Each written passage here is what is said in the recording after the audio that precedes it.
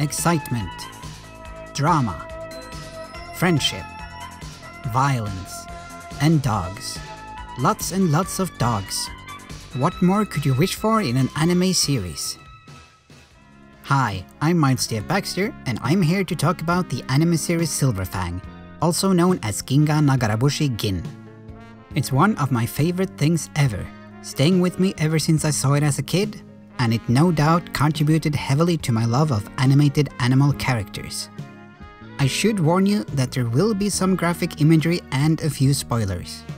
With that out of the way, let's get started.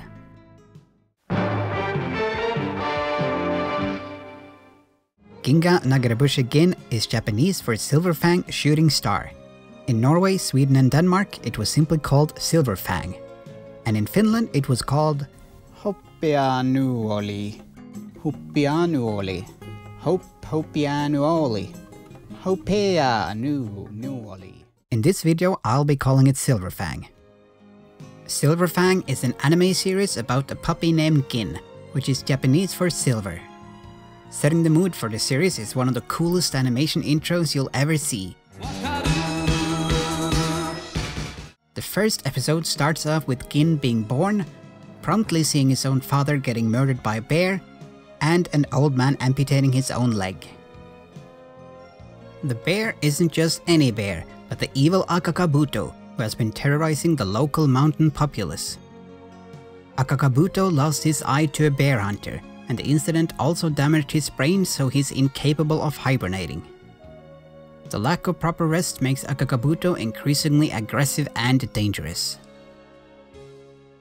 Through the first arc of the show, we follow Gin and his owner Daisuke, as well as local bear hunter Gohei, who puts Gin through some rigorous and dangerous training, also known as animal abuse. They're all set on taking Akakabuto down, whatever the cost. Eventually, Gin encounters a pack of wild dogs who are also out to get rid of Akakabuto. And this is where the show takes an interesting turn. For the first time we hear Gin speak, and the focus shifts from following the humans in the village to following Gin as he decides to join them. Gin travels with the pack through Japan to try to recruit the best and the strongest dogs to join them in their fight against the Great Bear. Meanwhile, Akakabuto is only growing stronger and meaner. While admittedly it might sound a bit silly, it all comes together to create an exceptional anime. You really get to connect with Gin, Daisuke, and several of the other characters, and you feel with them in their struggles. There's drama and real consequence, and you never know whether a character will make it through. The music is excellent, helping to underscore the melancholy of the tragic moments and getting you pumped up during the action scenes.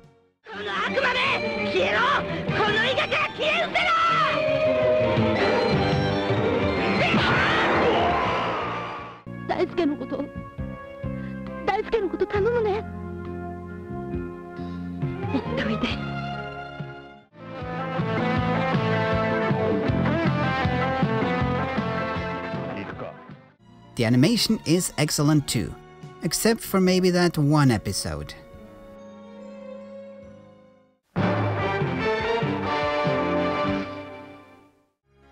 As is the case with a lot of anime, Silver Fang started out as a manga comic book. Drawn and written by Yoshihiro Takahashi, the manga began its run in 1983 in Shonen Jump, Japan's leading manga anthology for boys. This is where a lot of popular mangas have started out, such as Naruto, One Piece, My Hero Academia, and many more.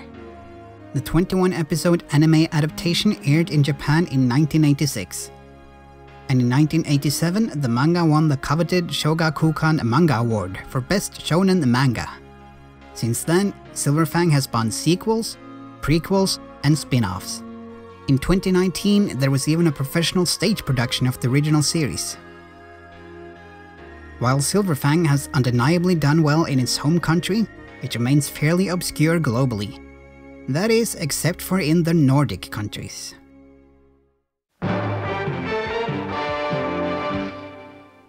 In the late 80s, Silver Fang was dubbed and released in Danish, Swedish, Norwegian, and Finnish. Sorry, Iceland. The 21-episode anime was condensed into 4 separate volumes of roughly 90 minutes each, and was initially only available through VHS rental stores. Back then, there were limited venues for getting your fix of cartoons. The internet had yet to hit the mainstream, and in the Nordic countries, many households only had access to the publicly owned TV channel, which generally focused on children's entertainment that was gentle, educational, inoffensive, and overall not too exciting. Thankfully, we did have VHS rental stores, which often had an eclectic offering of entertaining cartoons. When I was a kid, going to the rental store with my family became a weekend tradition and always something to look forward to. While they would rent some boring live-action film for themselves, I would get to rent cartoons. It was always exciting browsing the shelves, looking at the box art, seeing what was available, and making my pick. And this is where I discovered Silver Fang. I was mesmerized, glued to the TV. The series was unlike anything I'd ever seen before, and I absolutely loved it, renting and rewatching each of the 4 volumes multiple times. Apparently, others had a fondness for Silver Fang as well, as it was eventually released on home video, both on VHS and DVD. But while the show saw some popularity in Denmark, Sweden and Norway, it was nothing compared to Finland.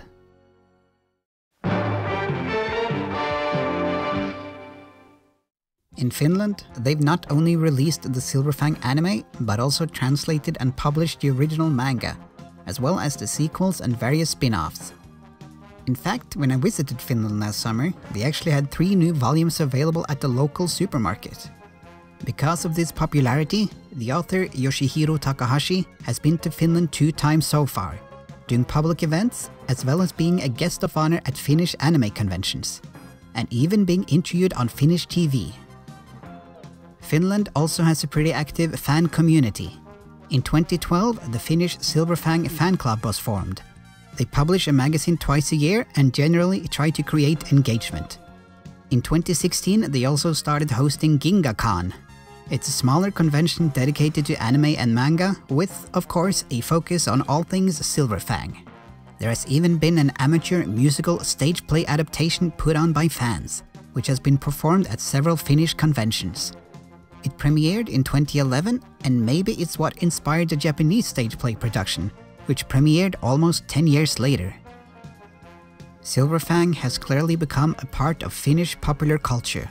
While I would say it's well liked and somewhat known in Denmark, Norway and Sweden, and according to these DVD covers, it is actually Sweden's most sold anime.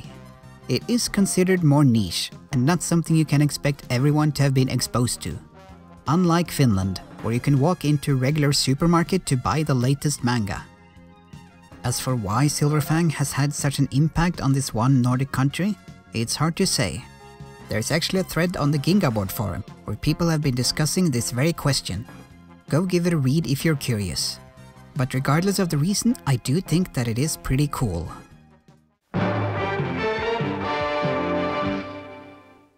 When Silver Fang was released in the Nordic countries, it was of course dubbed, with varying results.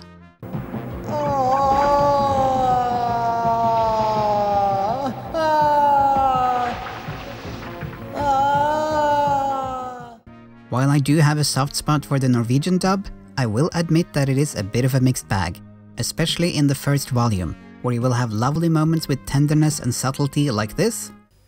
Hva skal jeg kalle deg for da? Du med alle dine sølvstriper. But you also have moments like this. Wow, wow, wow. But for the remaining volumes, we get an entirely different and more professional cast, with voice actors who have done work on both Disney and Studio Ghibli films, where the bar is set pretty high. The one slight issue is that they only seem to have 3 or so actors divided among several dozen characters. While they do a good job of coming up with different voices, you do notice that some characters can sound a bit too similar. Og det livet stiller vi nå til din rådighet. Jeg sender deg gjerne til evige jaktmarker. Ja, den silven ennå Moss har tatt og... Jeg blir med i din flokk. Vet du ikke hva kamphundenes plikt er? Det er å lyde lederens ordre. Jena, hvordan kan det ha seg at du er her? Jeg tror at tiden for å være stille er ute. As for why the cast is suddenly changed after the first volume, we can only speculate. Maybe some recordings were lost or damaged. Maybe they had financial or scheduling issues. I would love to find out the real reason why. but I fear that the answer will be lost to history. Like the real identity of Jack the Ripper, or why the baby Looney Tunes are sometimes wearing diapers and sometimes naked. There's also a second Norwegian dub. It was done for the DVD release of the uncut version, some 20 years after the original. But this dub is very painful to watch. Or listen to, rather. Firstly, the voice work isn't that great. But more importantly, you can hear the Japanese voices in the background. Røde tiger, det virkelig hundekjøtt? Det ikke mulig. Du tøyser med oss? Jeg tøyser ikke. Stans! Det en felle! Så du det, Hidetoshi? Jeg klarte det! My best guess is that they didn't have access to the proper audio recordings from the studio, where the dialogue would have been on a separate track and could have easily been removed. So instead, they lower the volume when someone is talking. Fortunately, you also get the original Japanese voices with subtitles, which is how most people would want to watch the uncut version anyway.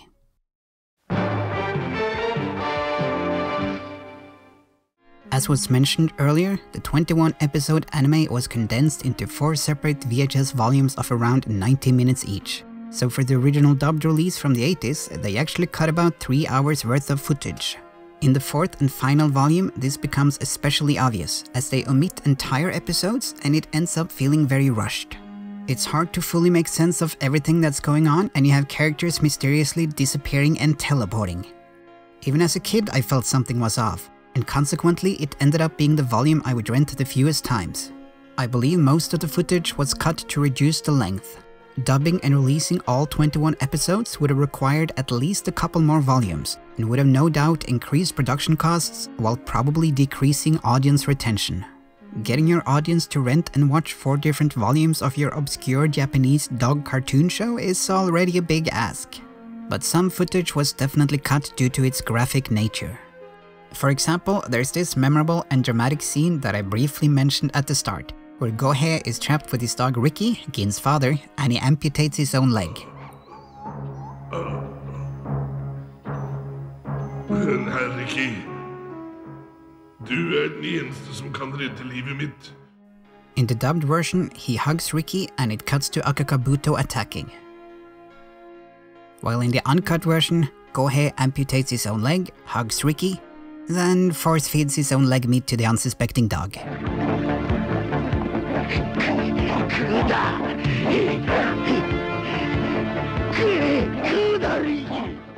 While it's a bit tamer, I don't really feel like I missed out. The dubbed version I grew up with still had plenty of drama, blood, and awesome fight scenes, like the scene you're currently watching.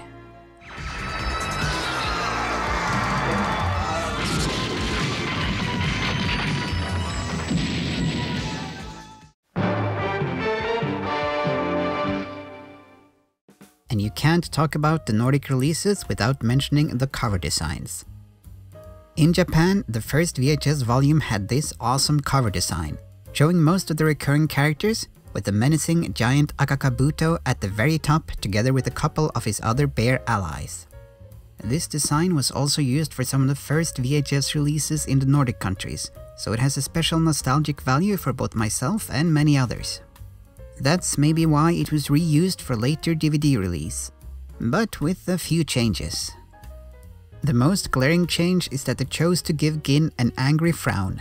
It does not look particularly good, and it's not an expression he ever makes in the show.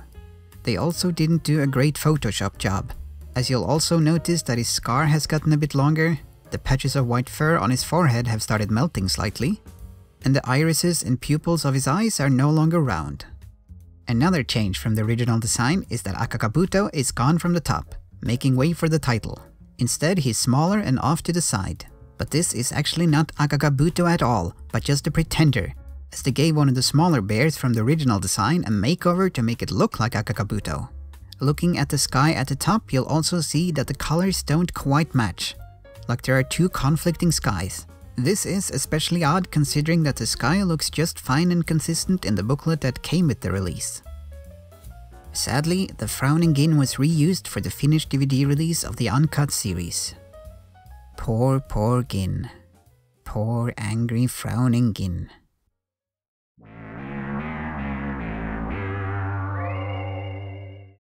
The design was also used for this later DVD release, and it's overall looking a lot better. There's no frowning Gin, Akakabuto is back at the top, and the sky appears to be on fire.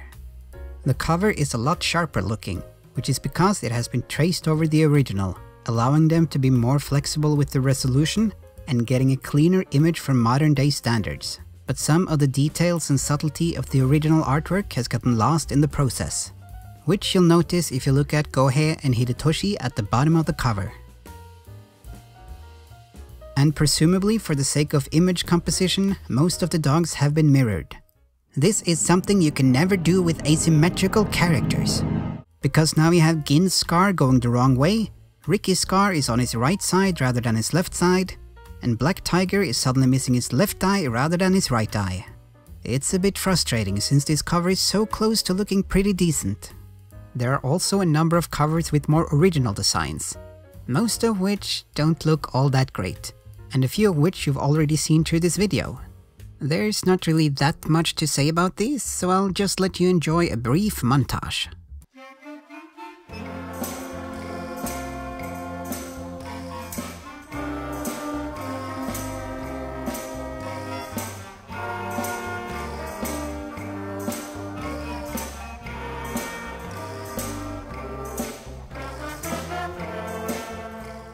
But especially notorious are a certain set of Danish VHS covers.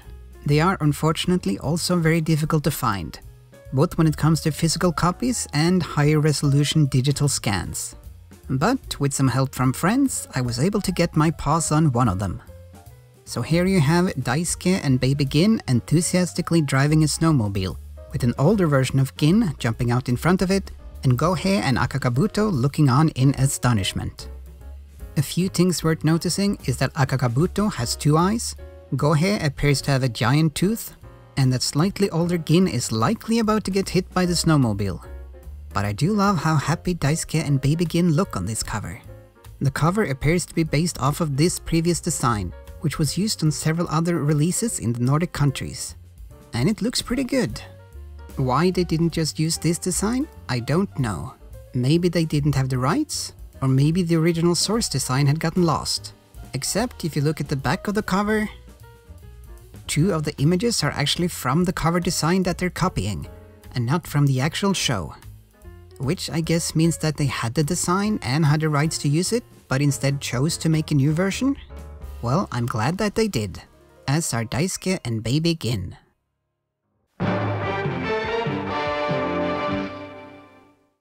So that's Silver Fang, a globally little-known series that oddly enough became a bit of a hit here in the north.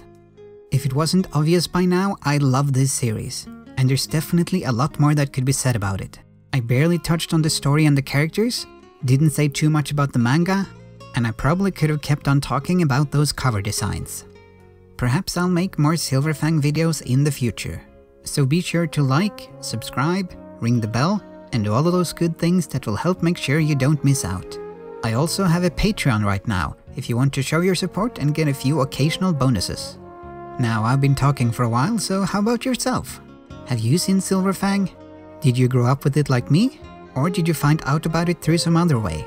And if you haven't seen it, do you think you will? Let me know in the comments below. Thank you so much for watching.